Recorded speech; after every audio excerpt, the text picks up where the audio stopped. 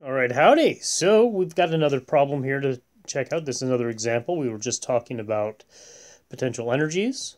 So what I'd like to do is I'd like to calculate a potential energy of a specific situation. So we've got this situation here where what I've done is I have taken a box and put it on this platform. The platform was suspended by the spring, so it originally was way up here. And then I put the box on and it fell down here, compressing the spring. So I want to now figure out what the potential energy of this system is, the potential energy with respect to the bottom of the spring. And I want to do it that way because that ends up being well defined. The gravitational potential energy is not well defined because it has an arbitrary zero. Actually, the spring potential energy does as well, but there's a place where it makes a lot of sense to call the spring potential energy zero, which is this spot here, the spot where if it wasn't compressed, it didn't have any potential energy, right? So we're going to look at it in that way. So what is a good way to approach this? Well, we have a little problem here, which is we know that this is 1.5 meters up here, but we don't know this height. So this L is going to be the height above here that we're going to give the potential energy for the box with, and we don't know the compression here. So we have to find one of those, probably the compression first, because we can use Newton's first law to do that. And after we found the compression, then we can go ahead and find the potential energy. So first thing, we want to find the compression of the spring.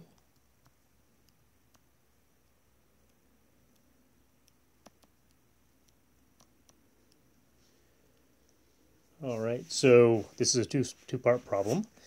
When we find the compression, we're using Newton's first law. Newton's first law means we draw a free body diagram. So the box has some weight, and the spring is pushing up on it with some tension. I mean, there's some axes here to help us out, but this is fundamentally a one-dimensional problem, so we don't have to worry too much about them. And there's no net force because we care about the spot where these two are in equilibrium, where there's just enough force from the box to cancel out the force from the spring, or vice versa. Let's strike that, reverse it, as it were. Okay, so let's see how we can do this. Well, the first thing to do is turn this free body diagram into an equation. The equation has T going up and W going down on the box. Those go on the left-hand side, and on the right-hand side, we give the net force, which we said is 0. Okay, so actually they're both the net force. So, but in this case, the net force equals 0, not some sort of acceleration. All right, then we have to do something. Let's substitute in the definitions. Kx minus mg is equal to 0, but what we said before was if the tension minus the weight is equal to 0, that has to mean the tension is equal to the weight. So we'll just make those equal. Then we have to substitute in some numbers. What did I say K was? I said the spring stiffness was 98 newtons per meter. That sounds contrived. Times the compression, X, is equal to the mass of the box, 5 kilograms, and it's equal to just the mass of the box because the platform was already here beforehand. So that equilibrium is being measured from that spot, from the spot where 2 kilograms is pushing down on the spring, which is the nice thing about the linearity of the spring that we talked about earlier. So we have 5 kilograms times 9.8 meters per second squared. All right, so that's going to mean I'm going to have to multiply these two guys out. So that's 5 times 9.8, 5 kilograms times 9.8 meters per second squared. Then I'm going to divide through by 98 newtons per meter. And a newton is a kilogram meter per second squared, and we cancel out that meter, so it's only kilograms per second squared. And that was going to be equal to our x, our compression. So our compression is now given by this formula. That's just something that this mathematical operation, a little bit of arithmetic. So we have 5 times 9.8 divided by 98. Oh, I know that one, that's 1/10. 9.8 minus 98 is 1/10 times 5, so that's equal to half a meter, 0.5 meters, that's 50 centimeters.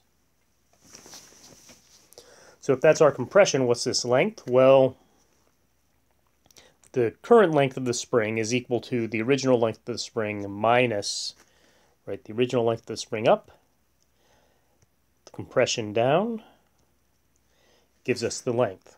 So that's going to be L is equal to 1.5 meters minus 0.5 meters, which is equal to 1 meter.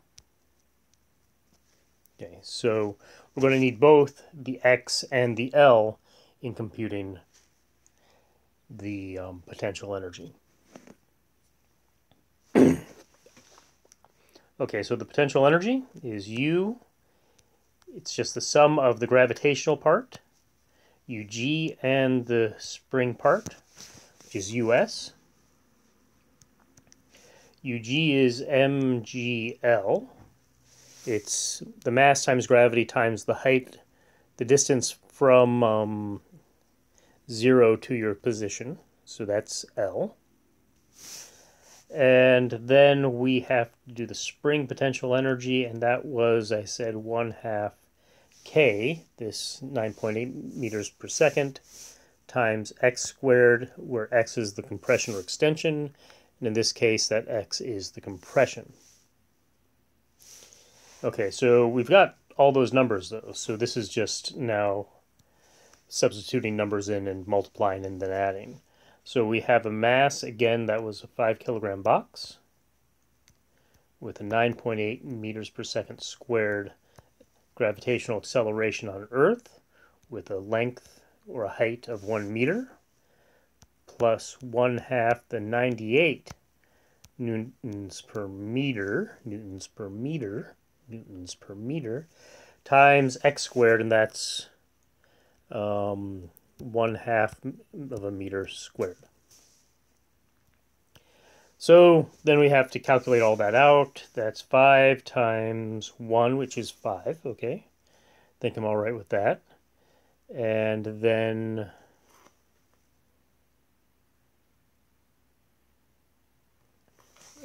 okay, so well, whoops. All right, so that's going to be 1/2 times 10. So that is 49 Newton, or joules, excuse me. Newtons times meters, so joules. Plus 1/2 times 98 times 1/2 squared. So that's 1/8 of 98, which is 12.25 meters. And that's going to be 51.25 meters, joules.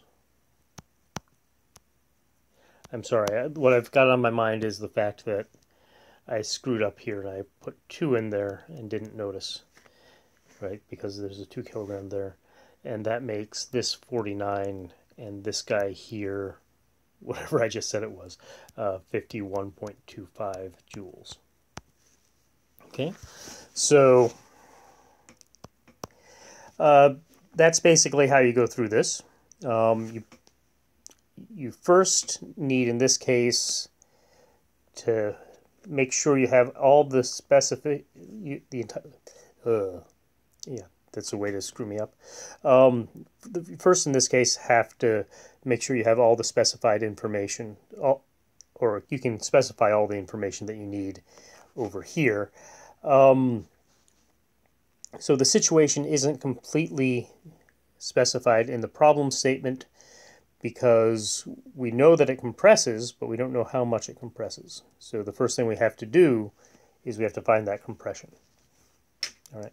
Now that we've found that compression, we probably have everything we need because now the situation is completely specified. And we can use this result plus the concomitant result here to put the correct numbers in the correct spots so that we can get our answer of 51.25 joules. All right, well, that's enough for this one. We'll do another one in just a few minutes. All right, bye now.